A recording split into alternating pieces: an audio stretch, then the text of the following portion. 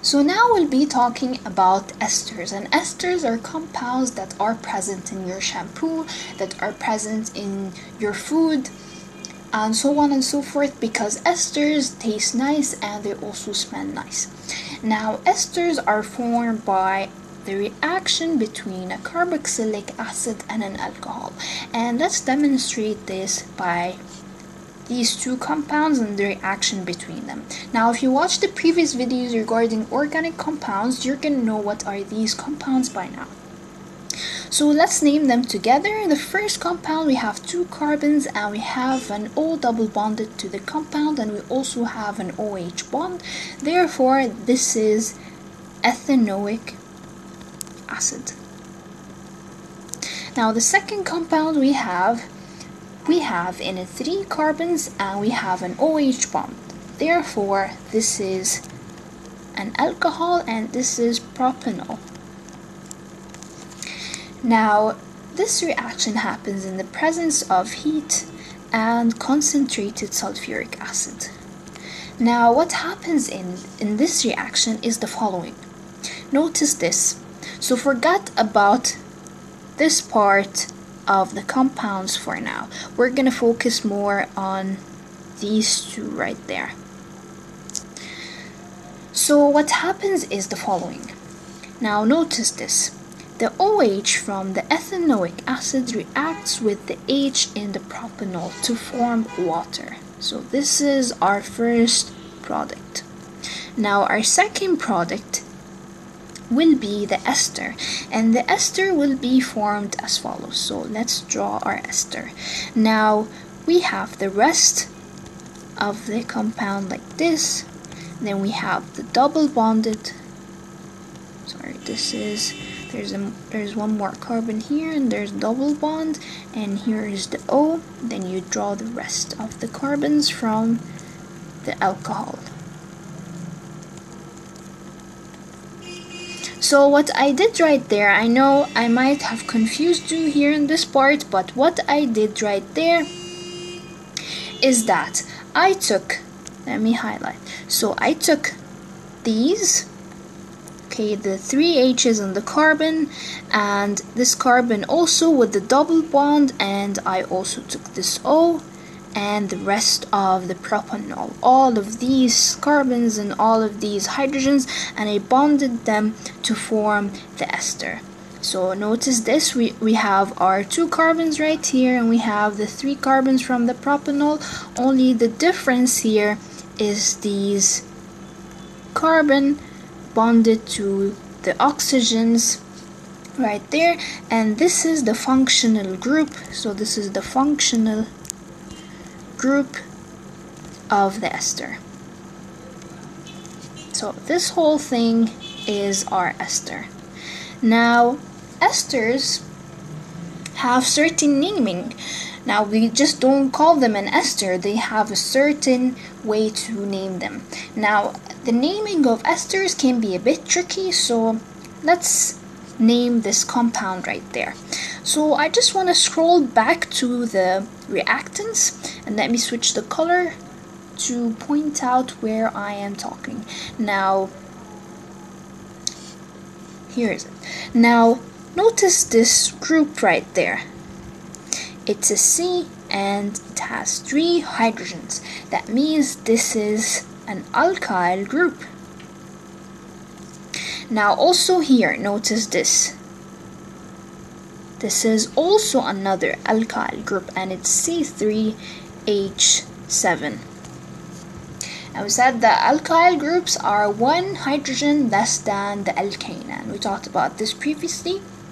Now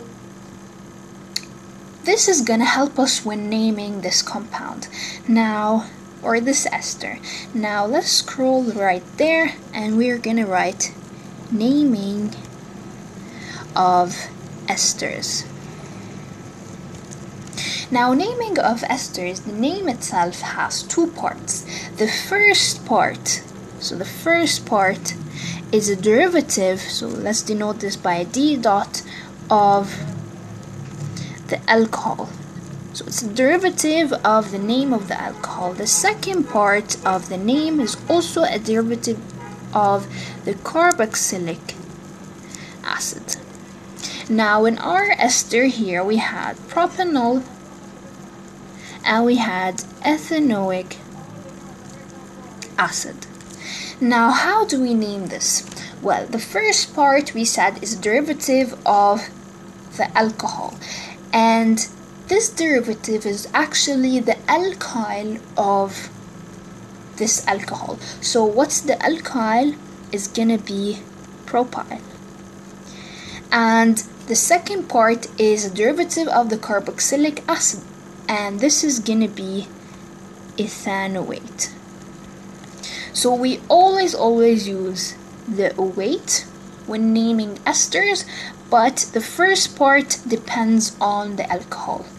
Now let's see another ester and how do we name it. So let's see another ester. Now let's take this one, let me draw it. So it's a C here and there's 3 H's, and then we have another C, and then double bond O, and then another O, and then we have 2 carbons and 5 H's. Now let's name this ester together. Now we know it's an ester because of this functional group. Now this is ethanoic acid again. This is part of the ethanoic acid, not the ethanoic acid itself. And this is actually ethanol. So how do we name this ester? The first part is a derivative of the alcohol, which is ethanol, and the second part is a derivative of the carboxylic acid. Now how do we name this? This is gonna be ethyl ethanoate. So you notice here we also use the weight, but the prefix depends on the carboxylic acid, and also the first part of the name depends on the alcohol. Now let's take a third example to make this pretty clear. Now let's see, we have 2 C's and here are hydrogens bonded to it, and we also have a third C, and there's the double bond and there's the O. Then we have 4 carbons, and then we have the H's.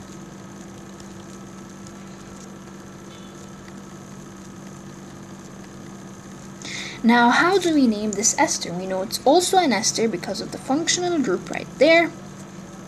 So how do we name this? So the first part has 3 carbons, and we notice this is propanoic acid.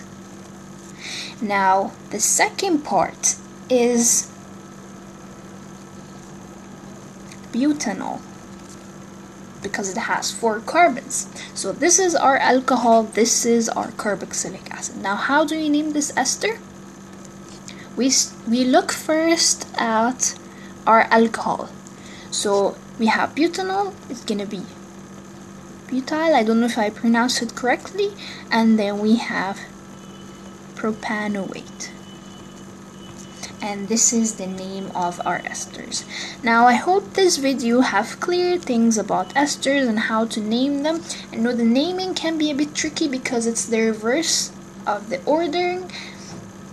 Now let's recap. So in this video we talked about esters, and we said that esters are formed from the reaction of carboxylic acids with alcohols, and we indicated that, and we said the products are water and an ester. And then we moved on to how do we name this ester, and we said that the naming has 2 parts. The first part is a derivative of the alcohol, the second part is a derivative of the carboxylic acid. And we looked at some examples right there. So if you're still having trouble with the naming, if you didn't get it from what I said, try reviewing my video again, try pausing when I was doing the examples and try to figure it out yourself. and I hope you're successful with that. So keep on practicing, because with practice you're gonna become experts and you're gonna ace your exams and get all A's. So good luck and thanks for watching.